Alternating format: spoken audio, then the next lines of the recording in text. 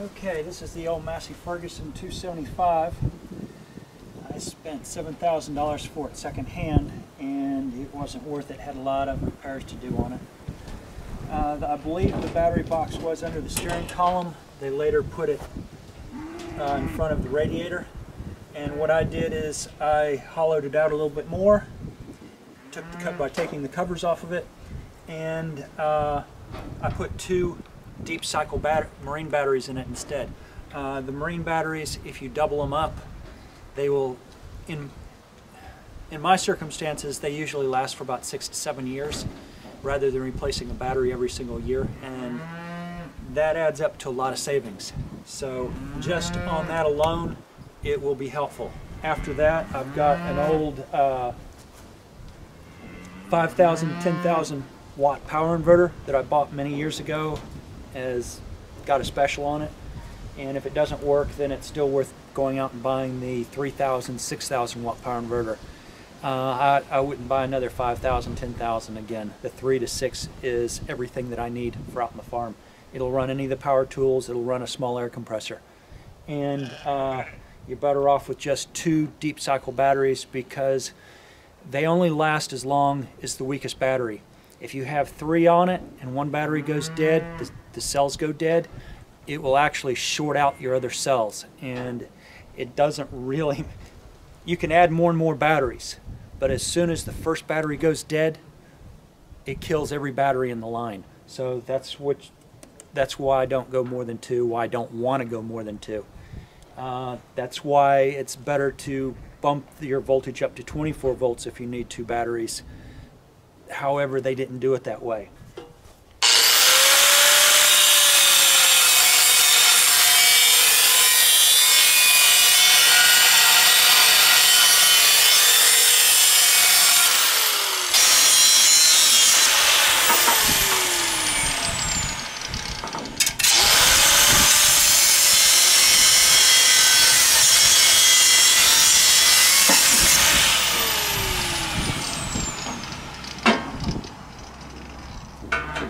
Yeah, it would have pinched the blade. Glad I used the screwdrivers.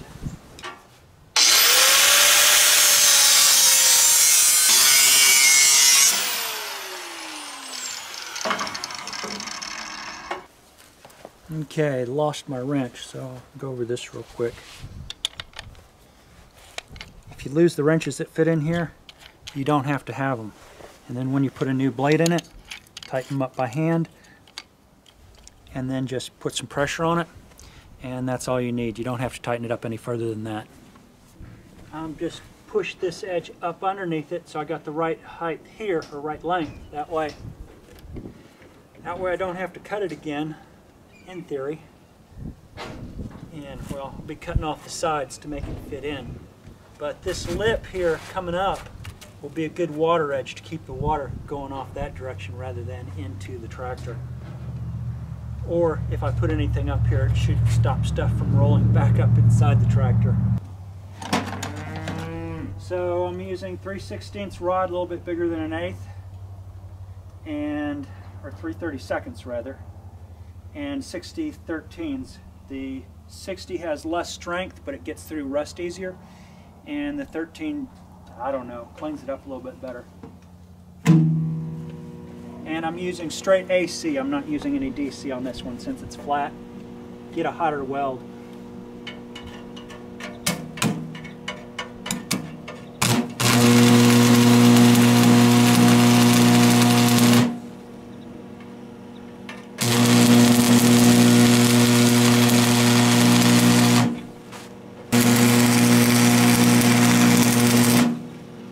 Okay, that should tack it in.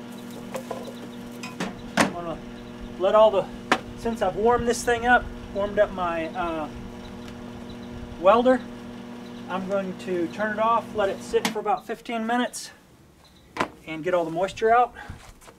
And this is all tacked up so I can take these off. And I'll come back in about 15 minutes.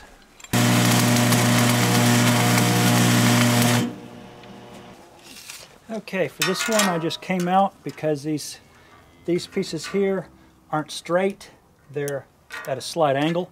So I came out and marked them and marked them again, cut them out. This one here, I need to be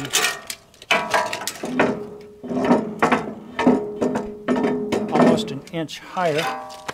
So I'm going to mark this one at, there's 13. I'll mark it at 13 and a half.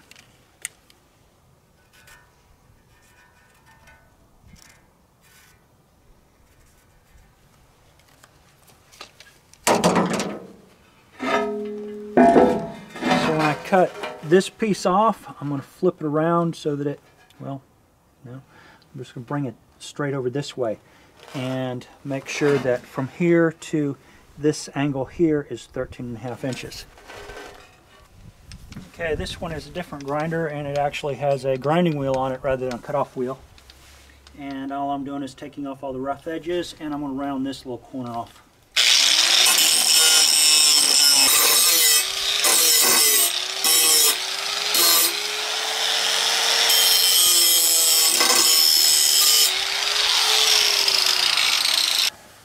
Good reason to buy cheap angle grinders is I always end up having something else to put on one.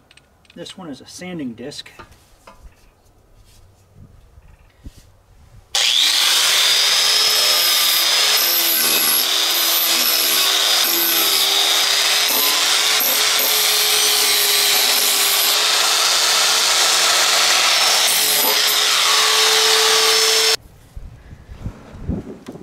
So I'm not welding anything up yet, I'm just getting this length right. I put a bunch of stuff underneath here to get it the right height. 2 pieces of steel and a small piece of wood. This piece right here.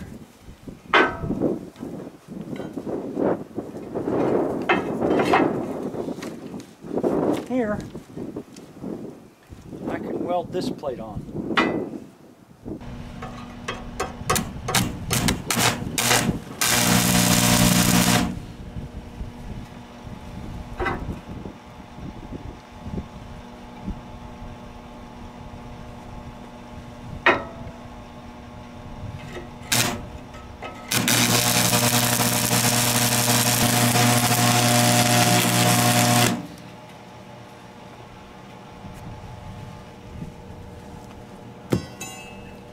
Okay, there it's spot welded, and from there I can just weld it on up.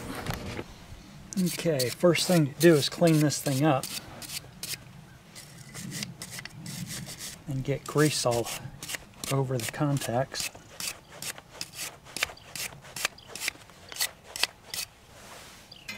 And what I'm doing is I'm hooking up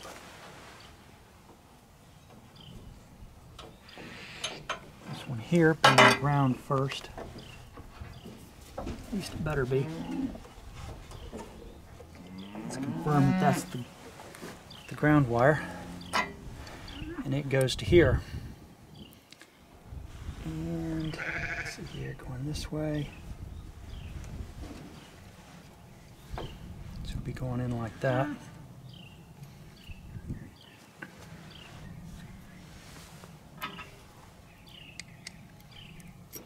And that thing's too big.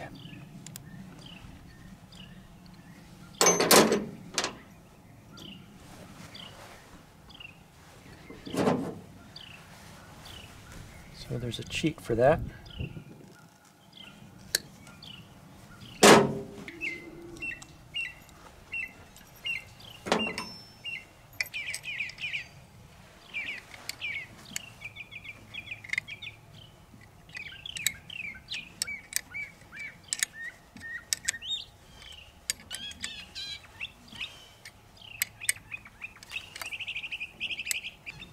And get it as tight as you can.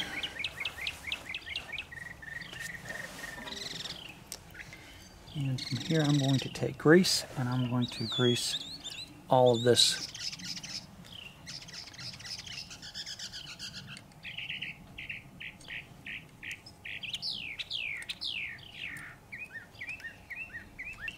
These things do corrode over time, and it's a good idea to have grease all over them. And that's not just any grease, that's dilithium dielectric grease only, the same thing you use on spark plugs. It's usually a good idea to take these apart and grease them up too, but I'm not going to today. Okay, I've only got about half the threads here done because I have this other ground wire going to the tractor, so I can't really tighten it up too tight. But let's see what we can do. I'm also leaving this off until I get the hots completed, less likely of being shocked. So I'm going to hook it up to the positive first, these to the positive, and then I'll hook these positive directly up to the batteries, and they're towards the middle, so I'll probably put on gloves just to finish it off. Make sure I got the right wires. That's always a helpful thing.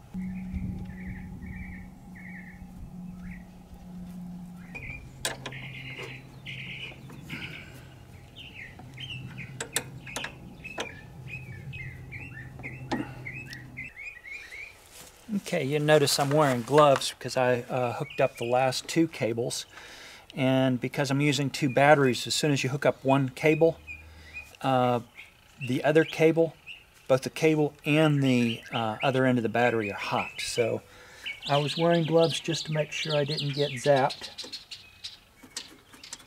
So I'm going to turn it on, plug it in, and